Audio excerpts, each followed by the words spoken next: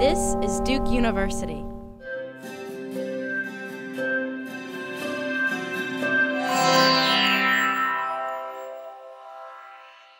Welcome, everyone. I'm Deborah Jensen, Director of the Franklin Humanities Institute, and we are thrilled to have Geoffrey Harpham here this evening.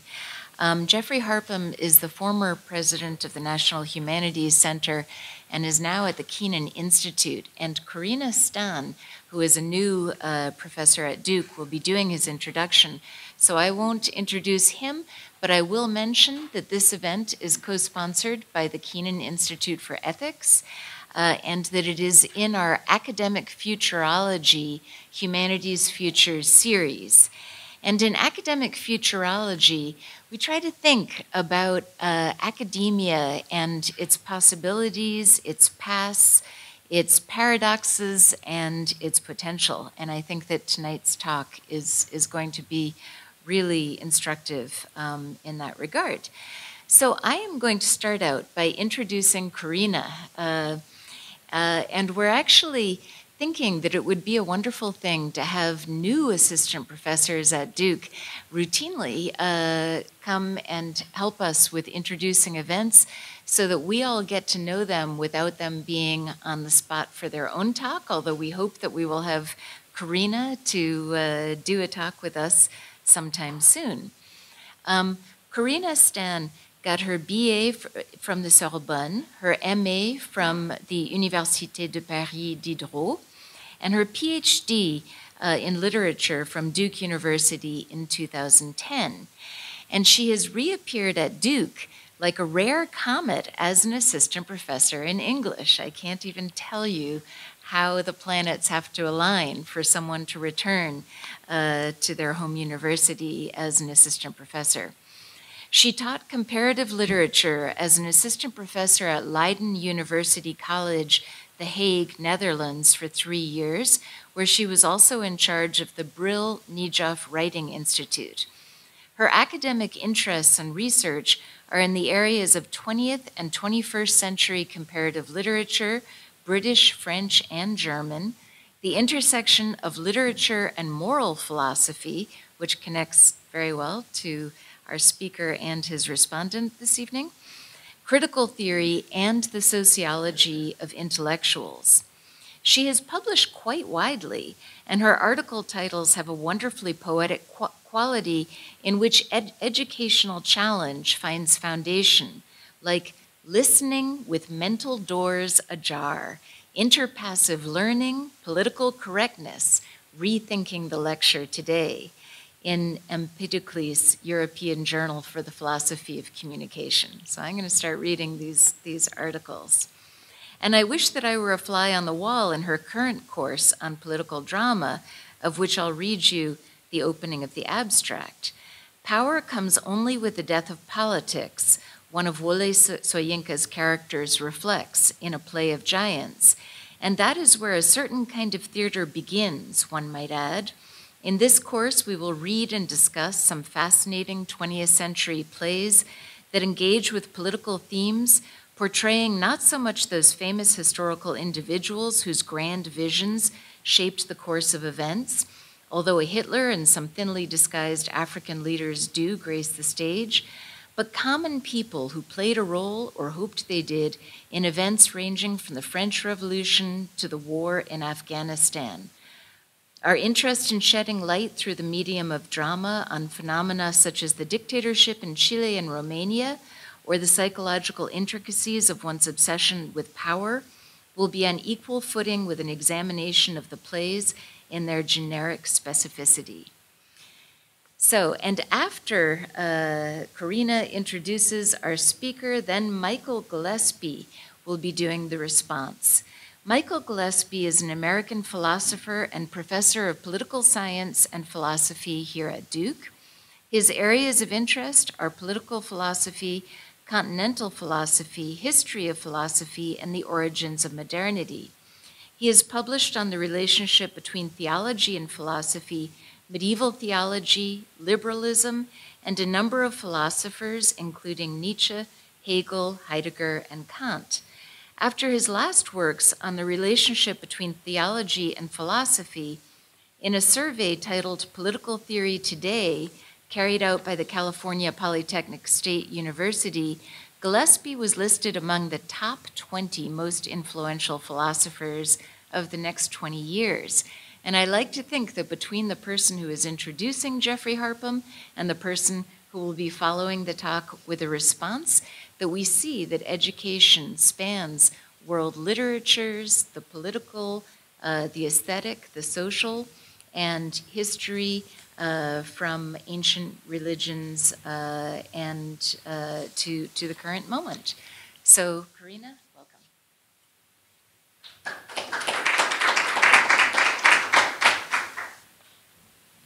Good evening. I really appreciate the opportunity to introduce Geoffrey Harpham. It's a great honor for me. Thank you for introducing me as well. But probably most of you will agree that Geoffrey Harpham does not need an introduction. Many of you have been very likely the recipients of his gracious hospitality at the National Humanities Center, which he directed until last year. Many of you are familiar with his interventions in literary criticism and ethics, and I will simply list the titles of his books. On the Grotesque from '82, The Aesthetic Imperative in Culture and Criticism, Getting It Right from '92, the book on Conrad in '96, Shadows of Ethics, Criticism and the Just Society, Language Alone, The Critical Fetish of Modernity, and The Character of Criticism. Finally, in 2011, he published The Humanities and the Dream of America. Or perhaps, if you teach literature, you have kept or are still keeping close at hand, like me, one of the many editions of the indispensable glossary of literary terms, which he co-authored with M.H. Abrams. Now, if this impressive list of scholarly accomplishments is hardly necessary in this context, I have nonetheless read it to you because I would like to look at it through a lens offered by one of Geoffrey Harpham's books, The Character of Criticism. Against loud proclamations of the death of the author and of ways of understanding criticism as a detached, scholarly exercise conducted in difficult jargon, this book offers a compelling account of criticism as a richly expressive discourse. It includes, indeed, textual commentary, historical research, and theoretical reflection, but, most importantly, and I quote, it is also a human practice of reflection and meditation that enlists every intellectual, affective, and experiential resource that a person has. A book of criticism gives voice to a distinctive way of being in the world that I will call character, Geoffrey Harpham writes. In light of this remark, the bold question that emerges from the titles of books I have enumerated is, what unique way of being in the world can be inferred from them? Character, thus understood, is not a matter of conscious performance. Rather, it is disclosed in the choice of subject, what sort of thing the author spends his or her time thinking about, no doubt a matter of elective affinities, in the angle of vision or take on the subject, and the way one deploys method. Now, of course, this kind of analysis requires a temporality and space incompatible with what I have this evening. The question is, however, so tempting that it is worth at least beginning to consider. Geoffrey Harpham's choice of subject is most obviously ethics, but his titles offer intriguing insight into the unusual angles of vision one can adopt: the grotesque and the aesthetic, mastery and shadows, imperative and fetish, right and dream. These are some words that I've just selected from the titles. One could go on with these juxtapositions, but what I wish to highlight is the practice of an ethical discourse in which encounters with other minds, from Grunewald, Conrad, and Nietzsche to Nussbaum, Zizek, and Said, serve not as pretexts to put forward ultimately admirable moral views and ideals, but to tread with lucidity in the very complicated sphere of human experience, endlessly fraught with contradictions, in which a scintillating intelligence can coexist with naivety, iron discipline with weakness, deep admiration for someone with disbelief at their political commitments. To my mind, Geoffrey Harpham's criticism is the most exquisite example of tact, and I do not mean by it a politeness that turns its head away from unpleasant or disconcerting aspects of human life, from the trivial ways of human failure, pretending that they are not there. Rather, I see tact here, as Roland Barthes defined délicatesse, as a capacity to make and articulate fine distinctions, or as Stanley Cavell paraphrased tact, as a tremendous amount of force applied with tremendous precision. Illustrating the idea Stanley Cavell illustrated this idea of tact by invoking the activity of the surgeon, the touch of a skilled pianist, the parent raising children, or the jeweler cutting a diamond. To give you just an example from the character of criticism, I have never read a book in which lengthy, generous articulations of someone's intellectual merits coexist in equal measure with long passages of acute disagreement. On one hand, for example, Geoffrey Harpham writes of Martha Nussbaum's undifferentiated use of such terms as passion or emotions and emotional activity, I quote, as though these terms designated simple wholes with a positive moral value and were incompatible by definition with hatred, contempt, envy, lust, and aggressivity. The chapter, however, ends with the acknowledgement of the magnitude of the political task that Nussbaum has imposed on herself. I quote, if intellectuals feel that risking scorn by raising large and intractable issues is a bad thing, then perhaps we should reassess what we are doing and why we are doing it. Similarly, the brilliant chapter on Slavoj Žižek opens up the critique to broader questions about the situation of the humanities in the West today. And if you only read these texts, you might think that these are perfunctory gestures at the end of very, very critical chapters. But in fact, if you continue to read Geoffrey Harpham's work, you will see that they are anything but perfunctory. In fact, these are questions that are at the center of his preoccupations. These are also questions that have concerned him as a director and president of the National Humanities Center, a position he has held for 12 years, during which he became not only an advocate for the humanities, but also a historian of the humanities, as the book published in 2011, The Humanities and the Dream of America, testifies. A President Broadhead's summary of Geoffrey Harpham's activity as the director of the center, both putting a roof over the humanities, but also building a foundation for them, strikes me as beautifully precise. In a difficult fundraising climate for the humanities, he raised the endowment from $34 million to nearly $80 million, ensuring the future of the institution through multidimensional, multidisciplinary projects focused on the ways that empirical science was affecting our understanding of the human and on the contribution of the humanities to our understanding of human rights. He placed the humanities in conversation with other disciplines, including cognitive science, primatology, computer science, law, and evolutionary biology. Duke faculty were involved in all this work, as they also became members, together with scholars from UNC and NC State, of the Triangle Digital Humanities Network, which Geoffrey Harpham founded. He also served as an ambassador for the humanities, lecturing in Europe, China, Australia, Turkey, and Africa. He paid particular attention to China, creating a China Scholars Program, which brings scholars from universities in China and Taiwan to the National Humanities Center each year. Now, please let me close with a personal memory. A few years ago, when I was teaching at Leiden University College, The Hague, Geoffrey Harpham lectured on the humanities as a discipline. The event was by far the best attended lecture during my time there, and it had a unique ending. The students were so enthusiastic that at the end they surrounded the lectern, and a couple of them, more outspoken, invited him to dinner.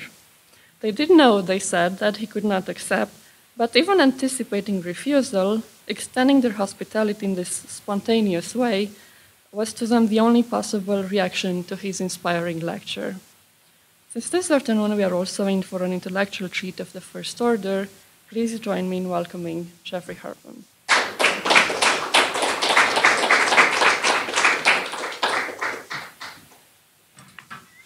What a wonderful introduction. The first time I met Corinna, which was now 7, 8, how many years ago? However many it was, the first time I met her, I remember saying to myself, that woman's going to go very far. What I didn't know was that she'd be going very far right here. But that's the way it has worked out. During my years at the National Humanities Center, as Corinna mentioned, I was often asked to pontificate about the humanities. At first, I found this to be a pretty tedious task because the discourse surrounding the humanities and the liberal arts concept in which it was embedded had become so resentful and defensive and complaining and whining and righteous that it didn't seem like it was going to be that rewarding to try to add a couple of pebbles to that heap already.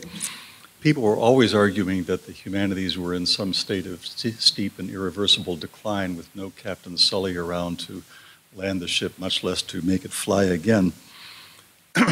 But the more I reflected on the subject, the more I came to feel that the entire situation might look different if we approached it not from the standpoint of the present with their depressing trend lines, but rather from the standpoint of the past. And as I learned more about the educational system in other countries, I began to be more aware of the distinctness, even the uniqueness of the American system. There seemed to me a positive connection between American national self-understanding, if there could be said to be such a thing, and the way that we educated people. This recognition grew into a book that I published about 6 years ago called The Humanities and the Dream of America, in which I argued that the humanities as an institutional academic category were an American invention. And that was as far as I had gotten then. But a few years ago, a chance conversation crystallized another stream of thought that had been percolating through my brain without ever having reached articulation. After a talk I gave at Washington University in St. Louis, I was approached by a number of people, but an elderly man, very well-dressed, very cheerful aspect, kind of shouldered his way to the front, and he said, I'd like to tell you my story. Which is not the way most people come up and approach a speaker after a talk, but he seemed so pleased with himself that I couldn't deny him the opportunity. So I said, well, let's hear your story. And he said, about 50 years ago, which would make it in the early 1960s, I arrived in this country from Cuba on a boat. I was one of the survivors of this trip. When I washed up on shore, I had nothing.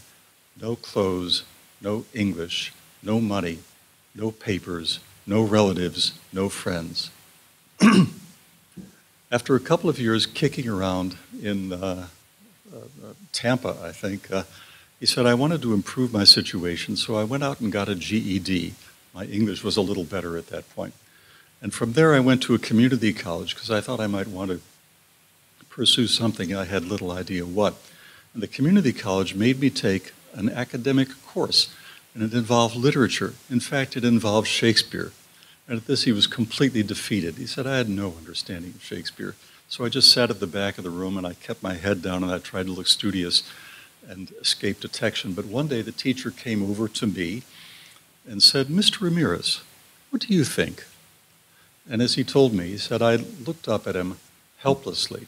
I had no thoughts. I didn't think anything. I had no comprehension of the words on the page. Shakespeare was not the language that I was capable of deciphering. And I looked at him for a long, helpless moment, and eventually he moved on to torment somebody else, and the rest is a blur to me. But I've always remembered that exchange, he said, because it was the first time in my life anybody had ever asked me that question. Now, he said, that's my story. And he smiled and walked away. And I dealt with the other people, and I put his business card in my pocket. But later on, when I was back at my hotel that evening, I took his card out, and I saw that he must have overcome his shyness and paralysis at some point because he was now an emeritus professor of comparative literature, a very good university. And I thought, well, that's just amazing. But I didn't understand the depth of the story. And so, stupidly, I threw his card away, thinking, I'll never see this guy again. But a couple of weeks later, as I began to return, again at the end of the story, I saw that an entire national program had crystallized in this one little story. You have a kind of welcome hospitality to the orphans of the world's storms. You know, give me your poor, your wretched refuse. In fact, he cited that phrase himself from the Statue of Liberty. You have access to education, secondary education. Or if you don't have a high school, you can get a GED. Then you have access to higher education in the form of a community college that's designed to help you if you aren't ready for a four-year college right away. And then the community college, this is 1960, had an academic program. It wasn't until the 1970s that community colleges began to be primarily vocational. Earlier on, community colleges were academic institutions designed to prepare you for a four-year college. And then within the academic program, there was a humanities component, a literature requirement. Shakespeare, the highest pinnacle that world literature has reached, is offered to you, Mr. Ramirez. And then the cherry on top of the whipped cream, your opinion is directly solicited. Your opinion is what's important. We want to know about your opinion.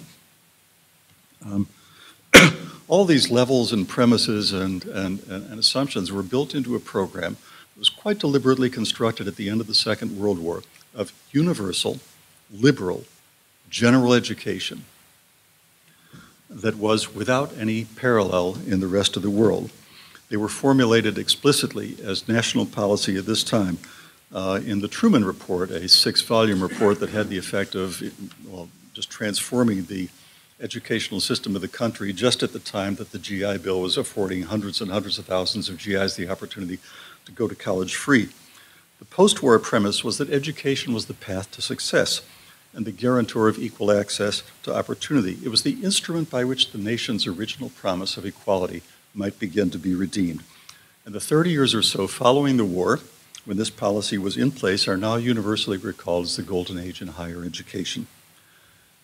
By an equally universal consensus, we are now no longer in the golden age of higher education. I think when the Beatles broke up and the Bee Gees arrived, there's no point in pretending that we're still in paradise. And so now, so thoroughly bronzed are we, that the golden age itself is sometimes seen as a kind of Cold War mystification when the United States advanced itself in a very triumphant spirit as the savior of humanity. This was not a moment when respect for the other or cultural diversity were celebrated. But in its time and in its way, the program of universal, liberal, and general education that was devised at the conclusion of the war was a radical democratic event. I don't want to resuscitate the golden age, even though we do seem to be slipping into a new Cold War, but I think it's very much worth trying to recapture the deep currents of commitment and aspiration that informed that philosophy of education, so that we might consider what aspects, if any of it, might still be viable or applicable today.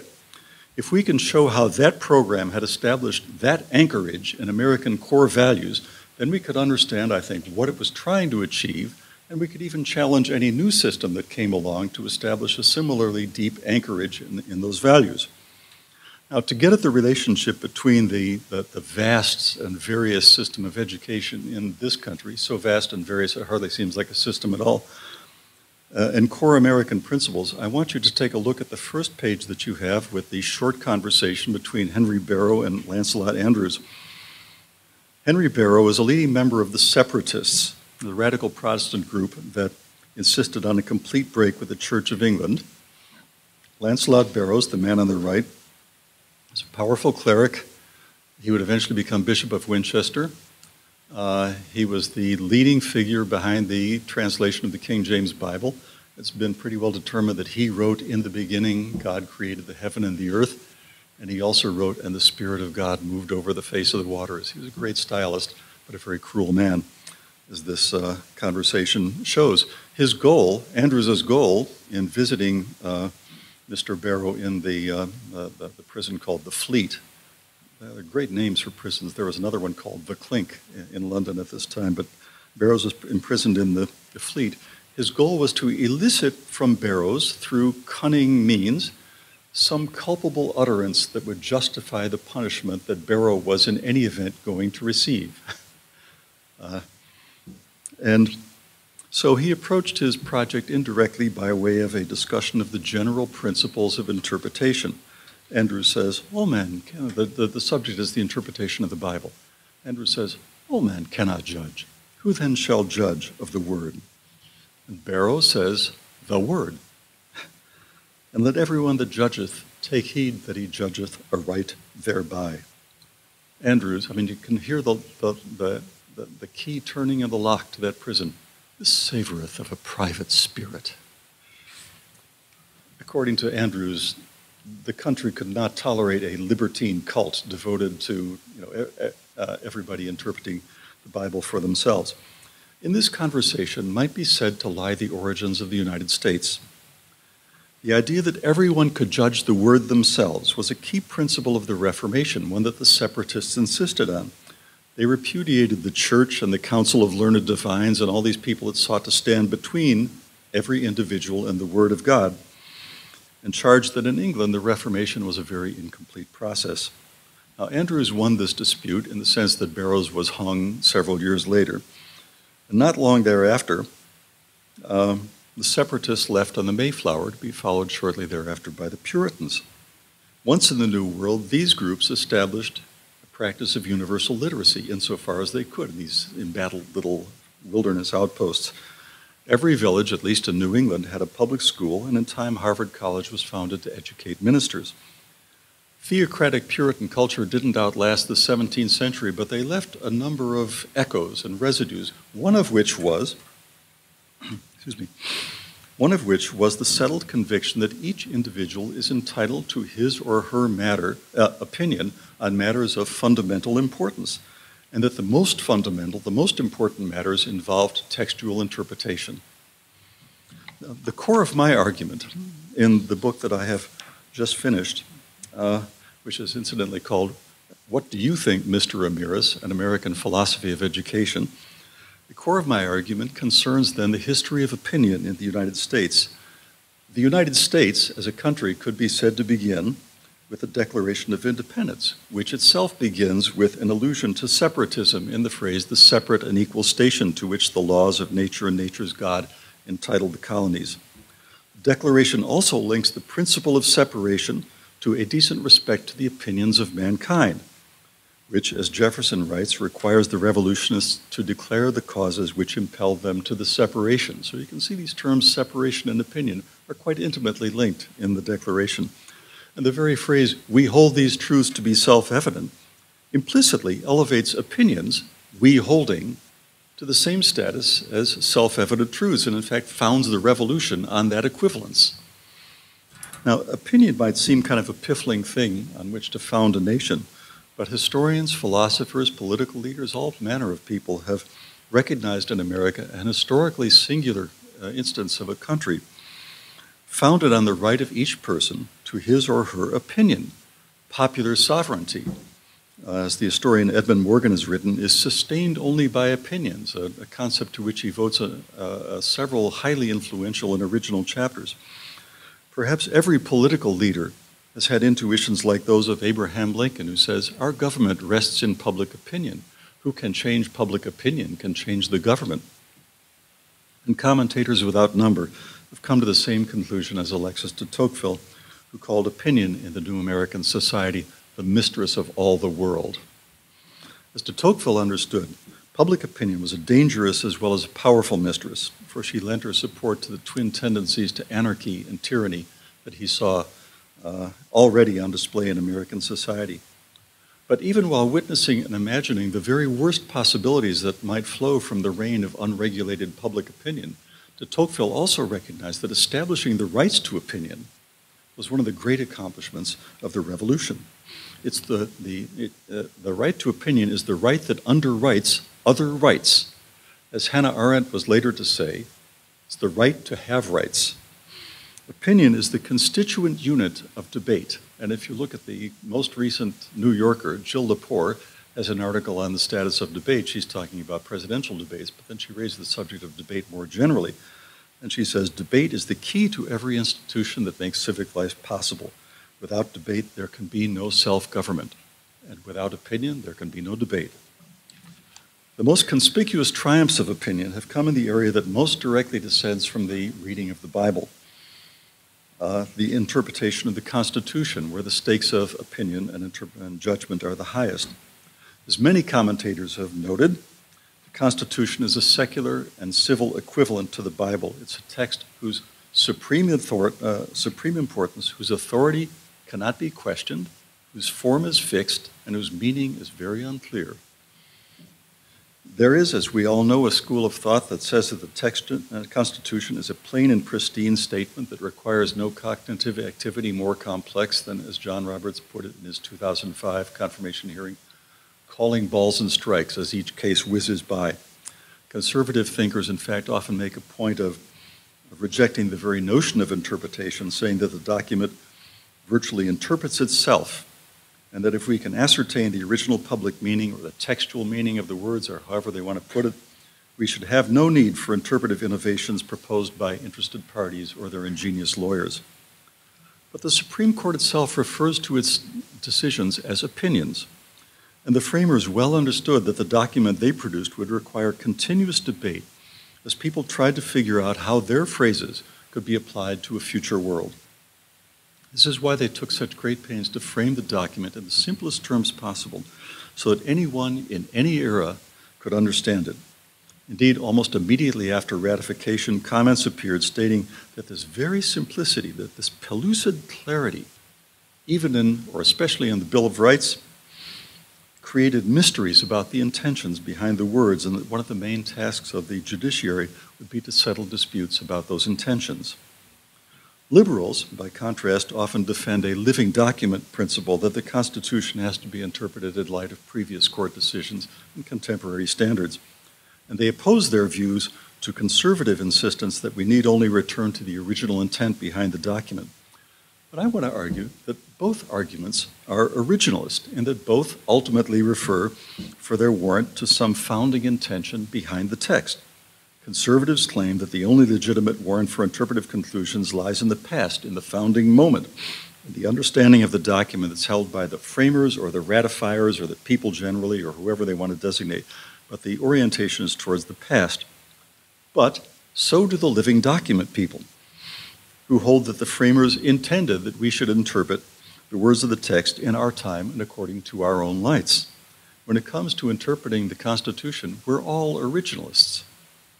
Originalism, in short, is as powerful a principle in this country as separatism. Indeed, you could argue, and I would argue, that originalism arose to alleviate the anxieties created by separation, by enabling people who had detached themselves from authority to ground themselves in something primary and fundamental. But originalism is not just a substitute for a misplaced or a lost principle of authority.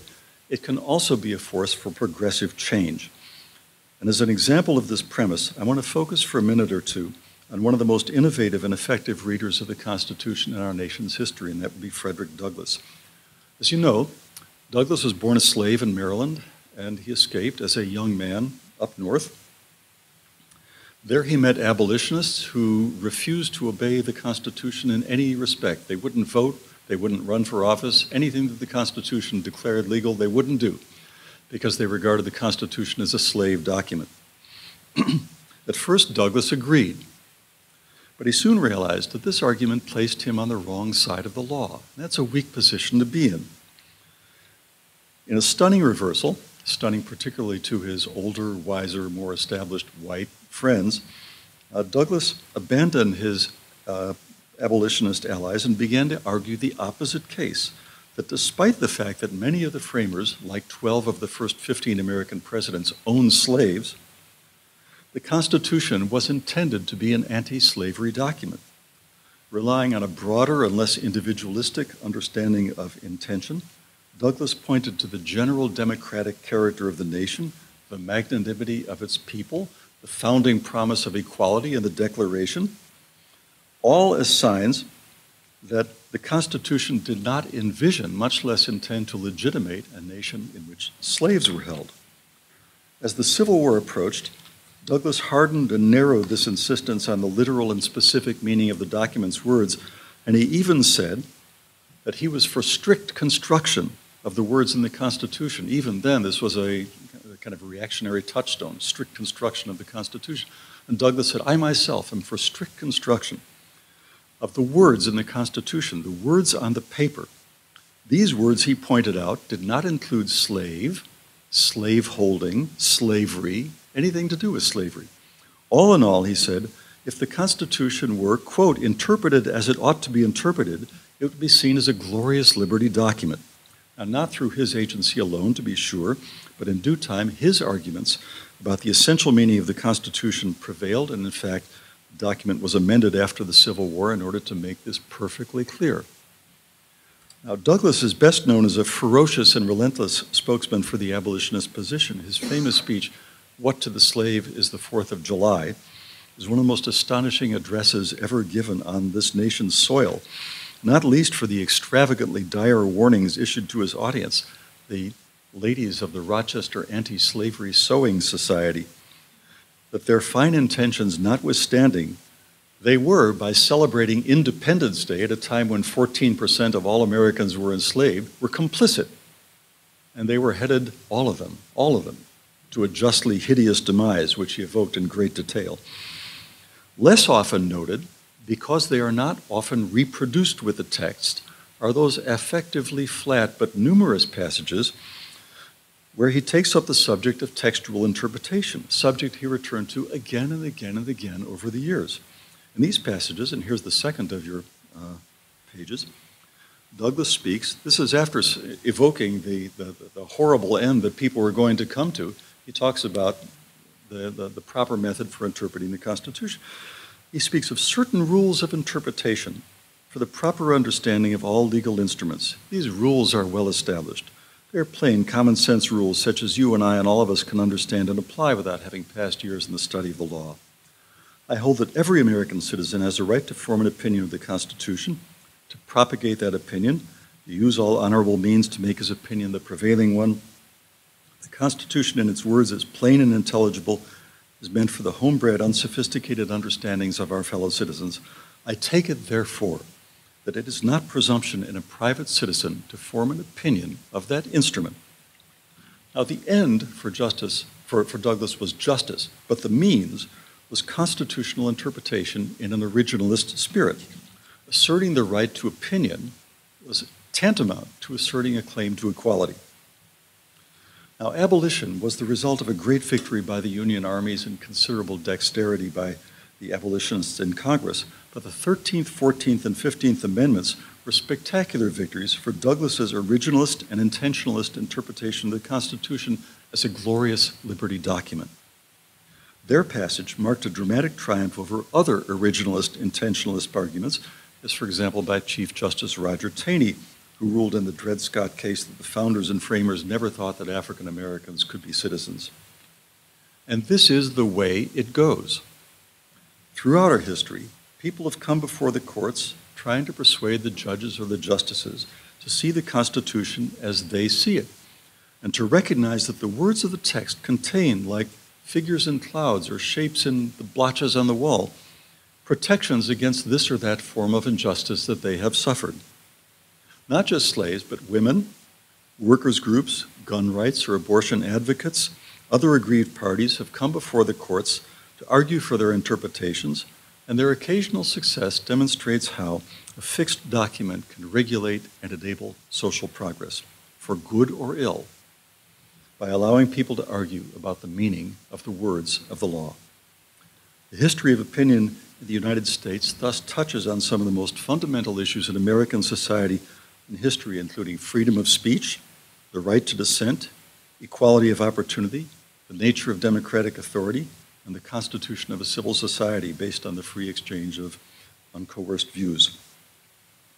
But opinion, as de Tocqueville noted, always tends to be mere, unsubstantiated assertion or freewheeling prejudice. If all the positive goods associated with opinion are to be preserved, and if the tropisms towards anarchy and tyranny that de Tocqueville pointed out are to be thwarted, people have to be able to identify and follow what Douglass called certain rules of interpretation. They have to be taught to respect evidence and sound argumentation so that they can distinguish legitimate from illegitimate inferences and tell a good argument from a bad one. The legitimacy of all of our social deliberation depends on the integrity of opinion and on general interpretive competence. This is why the task of teaching people the rules of the game has not been left to chance, but has been allocated to the educational system, where even people like the destitute Mr. Ramirez learn that their opinions are important, that they must take heed to judge the word aright, and that interpretive competence is the ticket of admission to the American conversation. Now, the history of American education is a multi-layered, often tangled chronicle of experimentation reformist surges, utopian schemes, and the endless confrontation of dreams with reality. We've always expected education to do too much. We've expected it to solve the problems that democracy creates. As Arendt said, it's only in America that education is a political issue. Now, she meant that critically, but my argument is that education is a political issue in a positive sense as well, in that the system of universal, liberal, and general education that crystallized at the end of the Second World War was, for all its flaws and limitations, which I haven't talked about here, but I could, an attempt to realize through education American principles of equal access and equal opportunity that are, in our era of radicalized inequality and weaponized ignorance, have only grown more relevant. Because it was oriented towards citizenship and not towards the professions or the civil service, as it is in other countries, the American system, especially of higher education, that was articulated at mid-century, gave sudden prominence to what it called the humanities, which was then a fairly new category in American academia. The first program in the humanities was in 1930 at Princeton. In the Golden Age model, the humanities were freighted with democratic aspirations, in contrast to science, which had become all tangled up with the defense effort and completely dependent on government contracts, and in contrast to the older humanism, a Harvard Center movement that was very elitist and retrograde in many respects. The humanities were advanced as the means to an understanding of cultural history, to be sure, but just as important, in fact, I would argue even more important, the humanities were the disciplines that could foster the interpretive competence that all citizens needed in order to develop and refine the opinions that constituted the most fundamental of their rights. Within the humanities, English was granted primacy not only because it could impart a sense of national tradition and national identity, but also because it was the discipline that most fully embraced the concept of opinion in its purest and most highly developed form, textual interpretation. Now, the story behind this embrace is long and complicated, and I will not sketch it in any detail in the 2 or 3 minutes I have remaining. But I'll just begin by saying that the study of literature can take many forms. You can study literary history, you can study genres, you can study the sociology of literature, you can study a history of ideas through literature. Literature is a repository of instances of social situations, and so forth. But in the United States, English had become, by mid-20th century, a discipline in which the point of both research and pedagogy was the determination of meaning. It was an interpretive discipline in a way that it is not in the study of literature, is not in other countries. This has actually been quite well chronicled, or rather it's well chronicled if you go back and read the materials. But since not many people have done so, I think that the story I tell will be surprising to a number of people. But around the turn of the 19th and 20th century, a decision was made, emerging here or there and eventually embraced by the Modern Language Association, to devote literary study to criticism, and then within criticism, to interpretive criticism. And this decision was affirmed and consolidated by the rise of a powerful school of literary study called the New Criticism, which was entirely focused on the question of meaning. Since meaning is always debatable, it's possible to argue, I do argue it, that an emphasis on meaning is essentially an emphasis on opinion, and a discipline devoted to meaning is devoted to the training and refining of opinion. And so, when the nation called at mid-century for an educational system that would train people to be citizens, English was able to offer itself as the discipline to which the crucial task of disciplining opinion could be entrusted. English was granted a position of general prominence in the American Academy that was unmatched by any other discipline in any other nation. Many English teachers, it must be noted, were unaware of the reason for their discipline's preeminence and assumed it must have something to do with themselves. If English no longer dominates the intellectual life of the university in the way it once did, that's not necessarily a cause for regret. Time marches on, things change. But the fundamental challenge remains how in today's world we can create a culture of citizens capable of judging the word aright. To be sure, education always needs to prepare us for the future, but if we give up on the task of disciplining opinion or turn to other tasks presumably more urgent or relevant, then we may be giving up on a certain understanding of societal conversation and individual rights that has, I believe, served us well in the past. Thank you.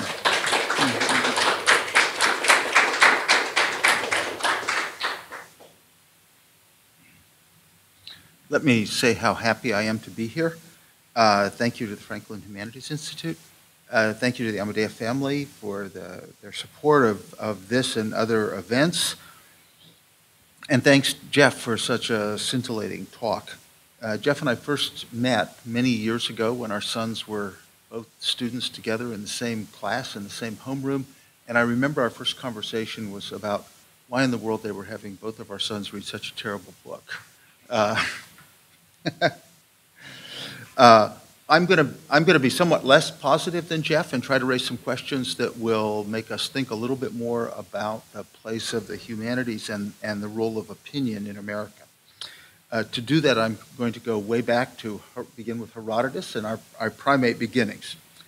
Herodotus is best known to us as the father of history, but it might make more sense to think of him as the father of cultural studies. In his discussion of the Persians, at one point he says, "Nomos basileus est," which is generally translated as "custom is king." Or to put it another way, we are ruled and become the kinds of people we are because we are shaped by the cultural mores or values that in many instances are so deeply embedded that they are invisible and practices they support conceived to be natural or unchangeable. This is not surprising given our primate heritage. We are individuals who live in community with others of our kind and have a place and meaning within that community. In some senses, that place is instinctually determined, but in other respects, it is determined by customs and mores of our particular group. Claude Lévi-Strauss demonstrated the enormous variety of such customs in his early 1960s work, The Savage Mind, that details regimes of mores and taboos that characterize almost all primitive hunter and gatherer societies. It would be a mistake, however, to imagine that this was only true of primitive societies of hunter-gatherers. When we examine almost all pre-modern societies, we generally discover that they generally think of themselves more as peoples with particular customs than as diverse individuals. If Plato is to be believed, even the most idiosyncratic individual in the ancient world, Socrates, argued that he would not desert his city even when it was going to put him to death unjustly. He knew that he could not do so without ceasing to be the person he was. The idea that human beings are primarily individuals rather than expressions of a people or culture had its origins in the 14th century with the rise of nominalism and found its explicit expression in the thought of Petrarch, who laid out the idea of an extra-political or what we would characterize as a private life. Quote, "I have spent all my life to this moment in almost constant travel. I, begotten in exile, was born in exile. Since that time to the present, I've had no opportunity or only a very rare one to abide anywhere or catch my breath." His experience was an experience that was going to typify modernity. His answer to this problem was the revolutionary notion of individuality that we, after so many years, have come to imagine as the central fact of our being. The path to this conclusion was long and winding, from Luther and Montaigne to Hobbes, Locke, Rousseau, Kant, and their successors. The notion that we are ontologically or even just primarily individuals, however, left us with the question of how we should behave with respect to one another. If custom was not king, what then? This was no small problem and was vastly exacerbated by the invention of the printing press that gave Europeans the ability, if not the right, to express and circulate their opinions, their views of what was right and wrong, how we ought to live and not live in ways that led not merely to disagreements, but to wars of extraordinary destruction, waged often in the name of religion.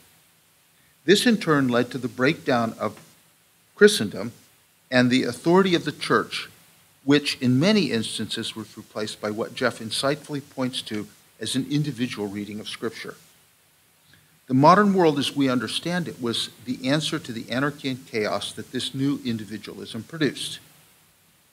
The Enlightenment in the largest sense was an effort to answer this question by establishing a new source of authority to replace the authority of religion and dynastic politics that had been undermined in the previous century. This was the authority of reason that was institutionalized in a new notion of science, codes of laws, political institutions, and a new notion of education that drew on a notion of the accumulated wisdom of humanity contained in a set of books that we have come to think of as the canon. The American regime was perhaps the preeminent attempt to institutionalize this regime of reason that allows for individuality and maximizes the possibilities of individual motion while minimizing the chances of collision and disagreement. Based upon self-evident truths and organized in a rational mechanical fashion, the regime was conceived as a way of uniting a diverse group of communities into a single people. Jeff has explained quite persuasively how in the American case this new notion of reason came to be combined with a notion of radical individualism. I particularly like his account of the origins of this notion in the Radical Reformation, although I would want to go a bit further and expand his claim somewhat to include the impact of other dissenting sects, such as the Unitarians and Quakers. Given the emphasis on individualism in the American founding, the real problem at the heart of the American experiment, however, is the problem of aggregating that opinion and forming some sort of community and collective will. In the antebellum period, this was less a problem, since the different political cultures of the states and localities were allowed to flourish. David Hackett Fischer has described these regional cultures in his wonderful Albion Sea, which I recommend to everybody. In this period, there was space as well for dissenters from these localist cultures who could always head to the frontier, where they could practice what James Scott has called the art of not being governed. The Civil War made it much more difficult, but certainly not impossible to sustain regional differences, especially after emancipation and the incorporation of state law under the Constitution. The closing of the frontier and the nationalization of American culture in the early 20th century, and the development of a national media by mid-century completed this process. The diversity of opinion, however, was restrained by the recognition of a common enemy throughout the Cold War. People had their own opinions, but they were more or less united by the perceived common threat. This was augmented by what Geoffrey brilliantly describes as the classical age of the humanities. It rested, in my opinion, on several key assumptions. First, that custom is not king. Second, that reason alone is not sufficient to provide consensus because there are different ways of interpreting texts, versus the notion, for example, of self-evident truths that we find in Jefferson, who believed that anyone who looked at the matter would come to the same conclusion. Jeff also sees the answer to the problem of clashing opinions in the development of the humanities, and particularly in English. I.A. Richards and the New Criticism, which provided a way to discipline diverse opinions. Interestingly, and here this is a kind of question I'd have for Jeff, this attempt seems to me quite analogous to the answer the Jesuits gave to the Radical Reformation, which is it's important to read the Bible, but it's important to read it in a particular way and using certain interpretive principles. This parallel offers an interesting topic that I hope we can pursue. One sees many of the same kinds of efforts as the New Criticism in the development of the Great Books program by Mortimer Adler, the attempt to develop a clear and unambiguous language by analytic philosophy, and the notion of an exoteric and esoteric teaching in people like Leo Strauss and others, to mention just a few examples. So I agree entirely with Jeff that this was a large-scale effort to bring some sense of how we ought to discipline and understand and aggregate opinion in the 1950s and 60s. This humanistic attempt to discipline opinion, however, was broken down for several reasons. First, 1968 immediately springs to mind, and the birth of identity politics. The rise of deconstruction in philosophy and literary studies also undermined the notion of a canon, the notion of an authoritative reading of texts, and indeed even the notion of the author itself. This was exacerbated, I would argue, by the end of the Cold War, which led to the end of a need for consensus versus common enemy. Such a consensus was made even more difficult by the proliferation of cable TV networks with the 24/7 news cycle and obviously the development of the internet. We thus find ourselves surprisingly in a period not unlike that following the invention of the printing press, with the proliferation of individual opinions, but without a guiding structure or institution or practice to bring them together. This leads me to the chief questions I hope Jeff will help us think about. First, how can we discipline opinion today? Is there some interpretive strategy that we can employ that will help us come more easily to agreement? Second, how can we sustain individuality in the midst of a culture that seems to break us down into confessional-like groups? Third, how can we find authoritative readings of texts and events when we are constantly surrounded by false rumors and conspiracy theories? This current election cycle is sadly all too clear an example of where we are as a society. Fourth, what can the humanities do to help us reestablish some notion of authority or discipline, especially in view of the fact that in many ways the humanities has been one of the leading forces in breaking down authority and championing diversity. It seems to me a little like, I want to say Humpty Dumpty or Trumpty Dumpty, but I'll leave it at Humpty Dumpty, has again fallen off of the wall, and that the king's horses and men are having a lot of trouble putting all the diverse opinions back together again. This leads me to wonder whether, and if so, how, the humanities can help us reconstruct something like a common world where we can meet to express and discuss our opinions without falling into the rancor that has become all too commonplace. Thank you.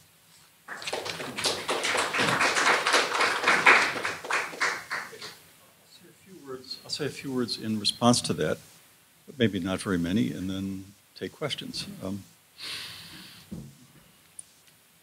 Well, you pose a number of questions that admit of no short answer, and maybe not even of any long answer. Like, how can we? It's difficult to know even what the we are that might be doing the thing, even if the thing could be identified. But I will say that the promise and the vitality of the humanities depends not just on its cultivation of opinion, but on the development and refinement of its respect for fact.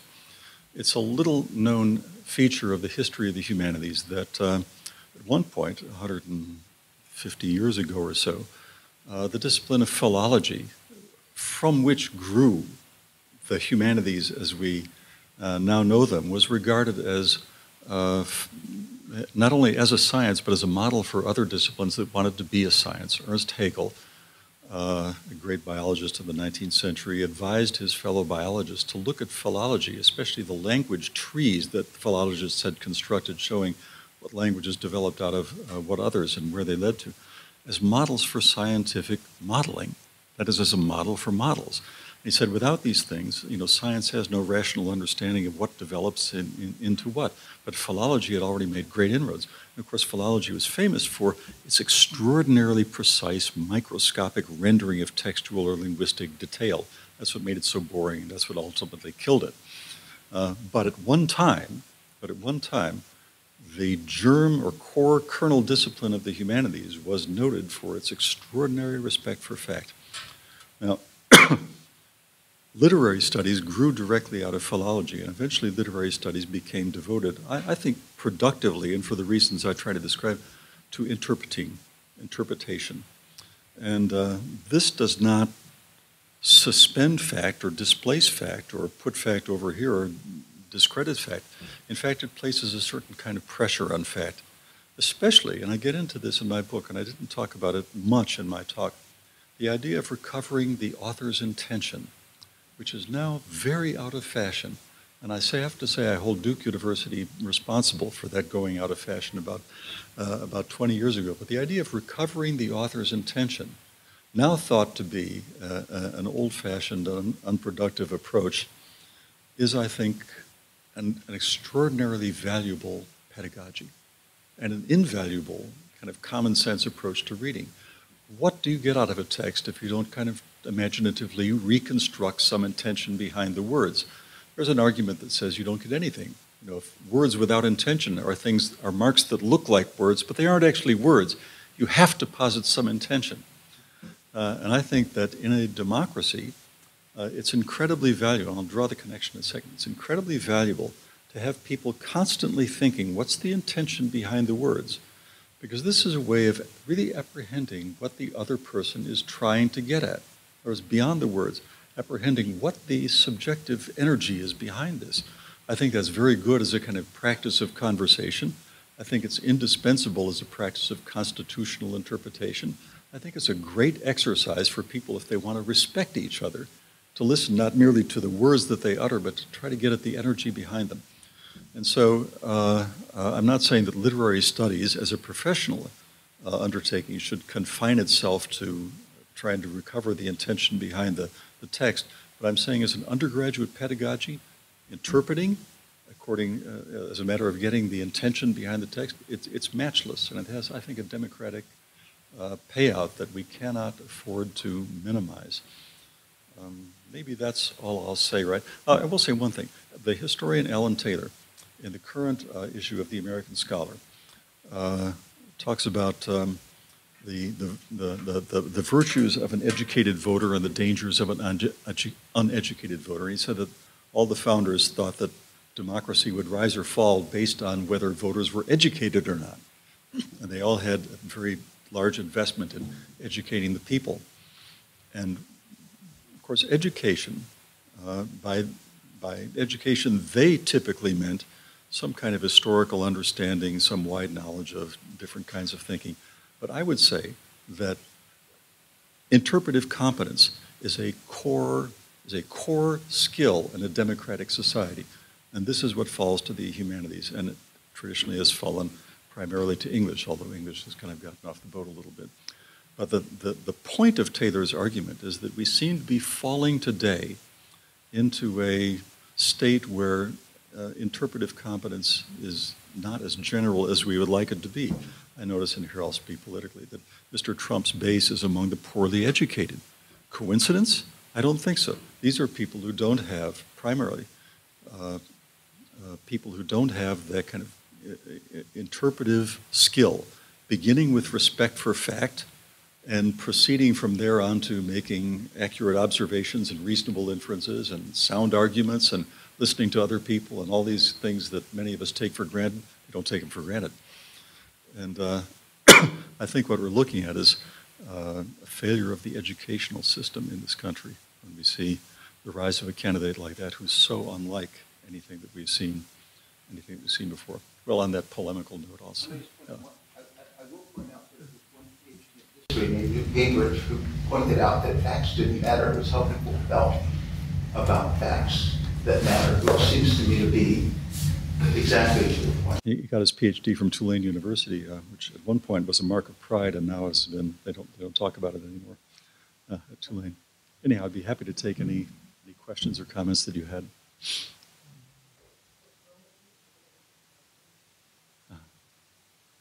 Is your moment to shine? Yes, Noah. Well, I'm going to try and wrap two questions into this. One, I just can't resist because I just want to make sure I'm understanding what I'm hearing both you and Michael say. And it seems to be you're critical of Trump supporters for lacking interpretive competence, and you're critical of humanities faculty at places like Duke for having given up on teaching interpretive competence. And you're kind of both toggling back and forth between the two. And I want to press you to be more holistic in your response, because I'm not quite sure if you're saying it's both and, it's either or, they're unrelated. There may be humanities faculty here who wish to take you up on that. And why don't I have a question about Frederick Douglass, but I will just wait on that. Okay. But I think you guys aren't being as fully candid as you might be, and I want to invite that. Really? Well, I was a little reluctant to make any kind of a political statement as an appendix to an academic argument at all, except the time seems so glaring that something is called for, and if you didn't say something, you might be accused of evading the issue. I don't think that it's the fault of humanists at places like Duke that we have a political movement like the one that we're seeing today. I think that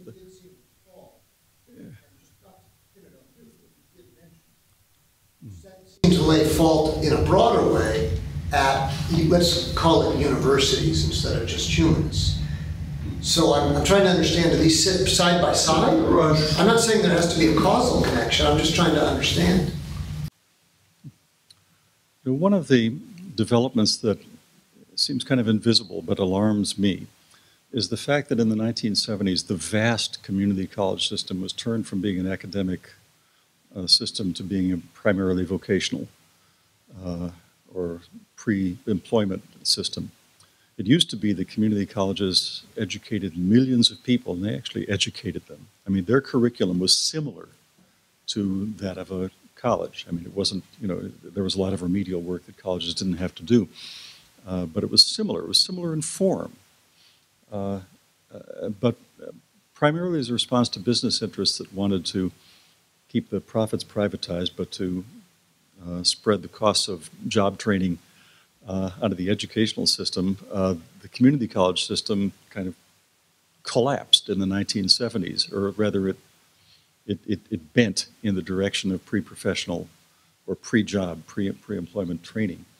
And the educational program in all those tens of thousands of institutions shrank. And the courses were replaced by other things, life skills courses and that sort of thing.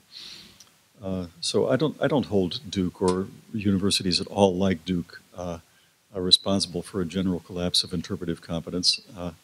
But I would say that at a kind of broader social level, there's been less and less support for the idea of training people in the art of opinionating.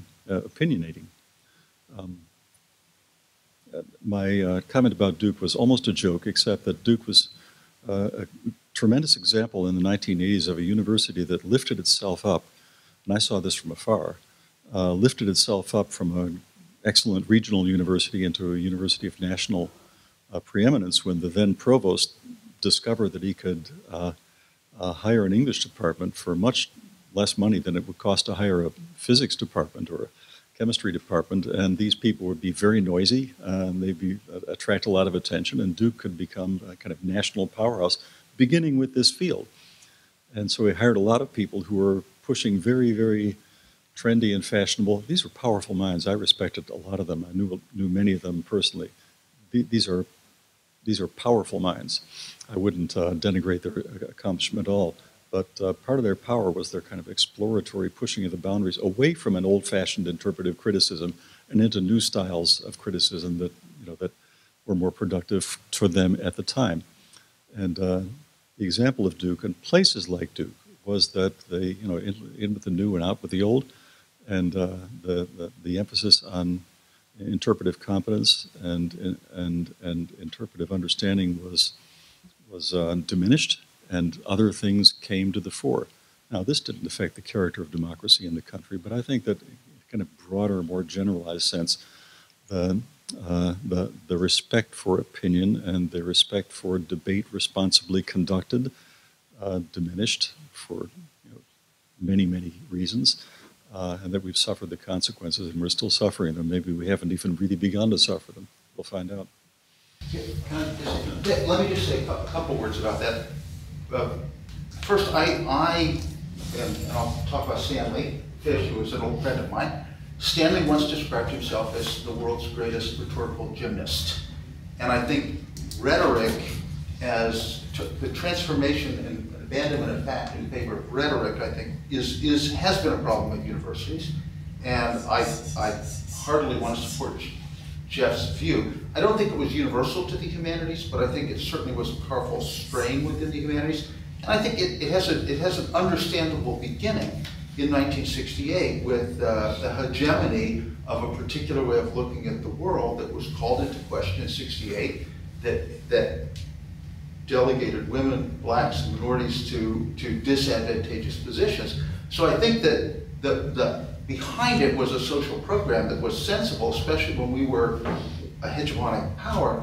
I think it's become much more difficult now for us when we live in a competitive world. So I'd say that's one part of it. The second part of it is the decline in the number of students graduating from high school in the United States. We used to lead the world in the number of high school graduates. Almost all the European states now have a higher rate of graduation from high school than we do. So it isn't just, and community colleges, I agree with Jeff, has become vocational, but also if you look at our university, the decline in humanities, and not just at our university, but almost at all universities, has been relatively universal. Now, part of that has to do with the influx of foreign students who are much more interested in the sciences and engineering and STEM disciplines. A lot of it has to do with the emphasis upon STEM in our high school system today. We see that. I run the A.B. Duke program for merit scholars. We see immensely gifted students who have all been attracted to already work in laboratories in high school and are going to go into science rather than into the humanities. And part of it has to do with just the changing economic climate. So our students, when you ask them what they want to do, if they don't want to be a doctor, they want to study engineering or public policy because they think that's the quickest way to the job. Now that's not so surprising, and it's driven in part by parents and by the levels to which our tuition have reached. So it's not surprising to me that students take that route, but I think this is another reason why we ought to not give up on requirements for students getting a liberal education. That was very clever. as opposed to getting a more vocational and technical education. I mean, the growth of markets and management, the growth of people that are interested in more practical disciplines seems to me to be a real threat to exactly the kind of thing Jeff's talking about. Yeah, I'd like to return to the question of intentionality. It seems to me that you're talking about opinion as a kind of thinking that is interpretive, but that has a kind of transparent and unified intentionality, and that really did get sort of dissolved in the humanities, beginning with post-structuralism and deconstruction, and it was much more about learning about the unconscious, about the play of difference, about structures in which intentionality was a foil. It was the straw man, and so if you look at cognitive philosophy or cognitive psychology and the paradigms of theory of mind or folk psychology, they place an enormous interest in understanding the intentionality of others for evolutionary reasons. You know, that if you are, for example, you know, a primate who, you know, might be attacked by a hunting animal, you have to be able to read their mind through any number of signs. And so intentionality does seem to me that something that we don't mine anymore in the humanities in ways that we could and that we should, that it is just as interesting as the ways that we don't know ourselves, as the ways that we want to have a stable and you know, communicable position on different things. So I like the idea of a return to the author's intentionality as one of the ways that we can understand the text, as long as we don't understand the author's intentionality as governing all of the meanings that come out of a text.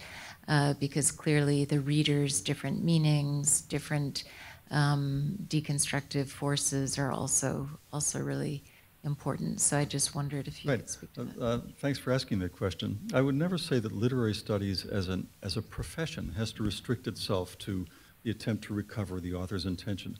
I only said that that attempt has resonance way beyond the literary text, that a skill, an interest, a respect for that kind of work has resonance way beyond any academic pursuit.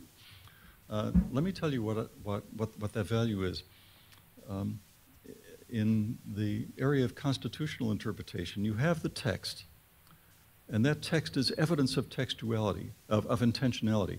So when you're looking at the text, you're looking at hard evidence, but hard evidence of what? The intentionality can never actually be determined. First of all, you don't know whose intentionality you're dealing with because the text is multiply authored. You don't even know whose intentionality you should be dealing with because the framers themselves didn't think that their intentions counted for anything. James Madison said that the authority came from the people, who ratified it in their various state conventions. We'll never know who those people were. We'll never know what kind of motives they brought. So you're looking at a combination of things. Hard evidence of intentionality, but at the same time, a bottomless well. You'll never get to the bottom of that well to figure out what the intentionality actually is beyond debate, which means that while you're always looking at something precise, clear, specific, lucid, you're always in the area of speculation as well.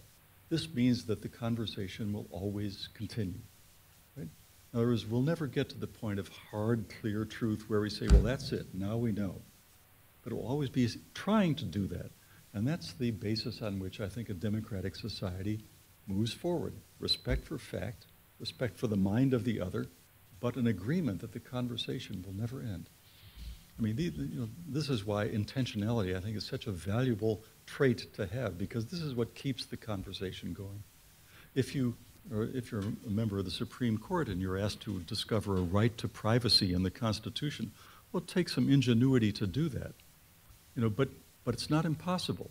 If you're on the Supreme Court and you're asked to discover a warrant for the Civil Rights, the Voting Rights Act, it's difficult, but it's not that difficult. It's not impossible. Or if you're asked to discover some warrant for unregulated gun ownership so that I can own a semi-automatic weapon if I want to, as the Supreme Court has proven, it might be hard, but it's not impossible. And so for good or ill, this is the way it goes. You're dealing with the hard evidence of the text, but you're in the area of speculation so that the processes of debate constitute the mechanism of social progress.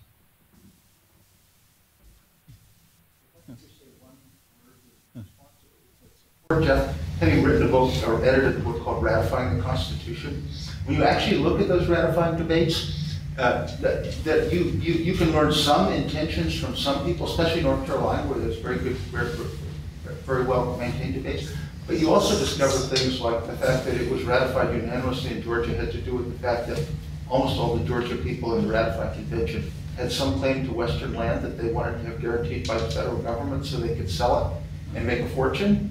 Or the people in Delaware ratified unanimously because they were called by the Philadelphia papers the lower provinces of Pennsylvania.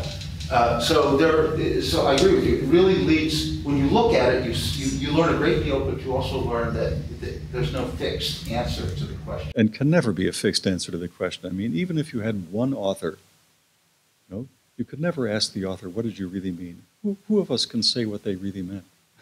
Have you ever had the experience of saying something and then a week later and saying, what was I thinking? Or the experience of saying something and then having somebody say an improved version of it back and say, yes, that's it, that's what I was thinking. Who of us can determine with any assurance even what we mean at any given moment? And yet, that's what you want. You want the intention behind the words. Or even worse, having the students repeat to you what you said, thinking, oh my God. Yes, word for word, that's right. Then it means that they didn't understand anything.